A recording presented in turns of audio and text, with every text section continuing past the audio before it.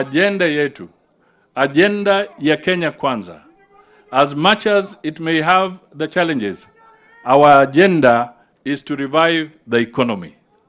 Mimi nikisema niseme hapa ati nitoe hesabu ya yale tuliona, ya yale tulipata wakati tulichukua serikali, mutashangaa. But that shall be for another day. Because the debt levels, the debt margin, shida ambayo tulipata, shimo ambayo iko pale, I can tell you it is a very serious matter. Na kutoka kwa shimo, we must stop digging. And to stop digging, we will have to go through some difficulty because we have to stop digging and be able to revive the economy. And I appreciate the young people who are speaking. It's a tight moment. It's a difficult moment. It's a difficult moment, no doubt about it. But I can assure you that we shall not abandon the good cause and we shall not deviate from focusing on what is required. Hata ukiwa mgonjwa, you must take the medicine. And some of the medicine sometimes is bitter. Sometimes it's painful. But if we have to heal, if we have to recover from the illness, we shall have moments when we swallow that bitter pill. But Kenya shall stand, Kenya shall be united, and we shall all succeed. Ni vizuri tufahamu kwamba mmoja wetu, ndugu wetu kutoka eneo hii amefanya kazi ya ajabu katika taifa letu. A very significant development. Katika hali ya kujaribu kurekebisha uchumi katika taifa letu,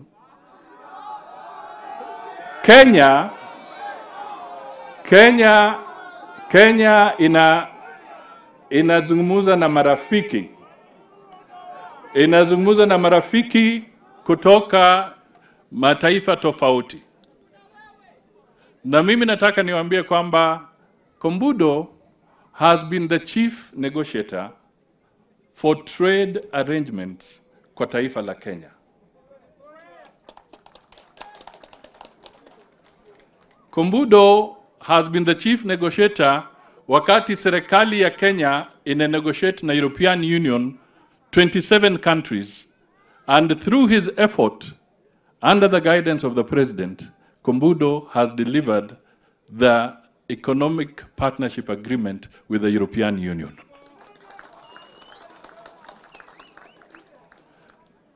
Hii ni kitu very significant.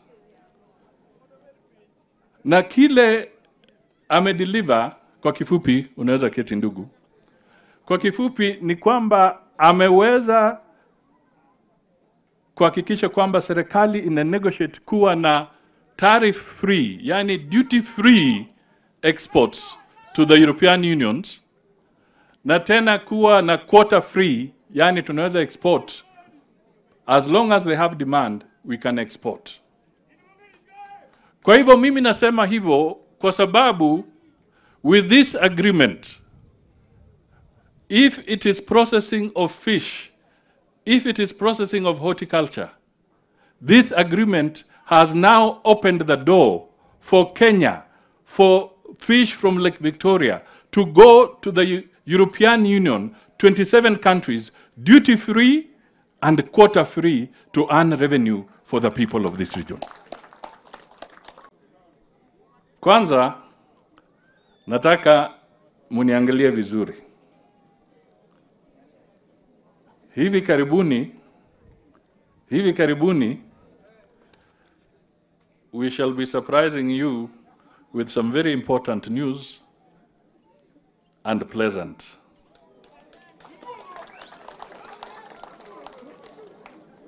I will not say anymore. Nawaachia hapo kwa sasa.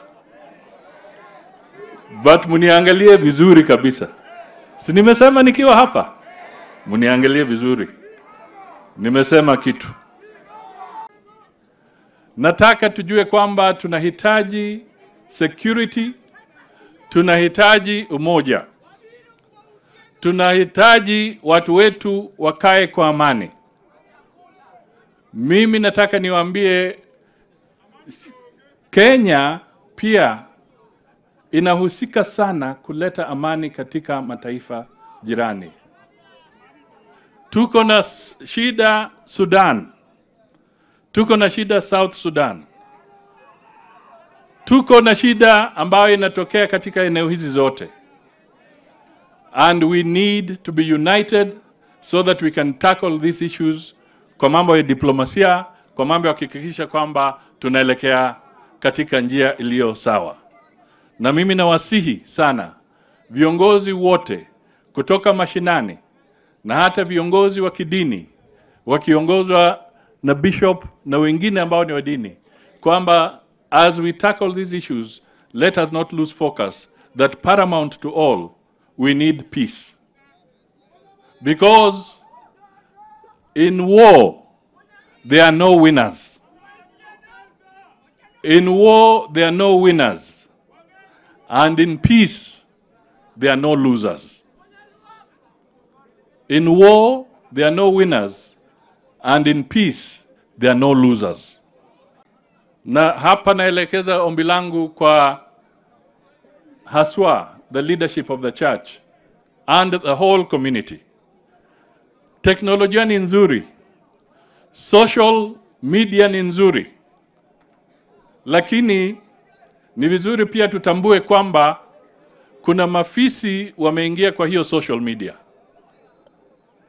There are predators who have moved into the social media na wanasumbua watoto wetu.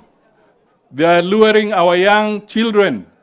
Both boys and girls are being lured through the social media, and we are beginning to see some of them losing their lives katika hiyo hali. So I really want to appeal to the leadership of the church, and more so to even the Kayo as they speak here, because they'll speak this language. The youth, they must send a message that in the social media we have predators. Watu wanadanganya watoto wetu wasichana, they go into some arrangement, they have never met this person, wanamaliza online, alafu anajiingiza kwa shida pahali pengine.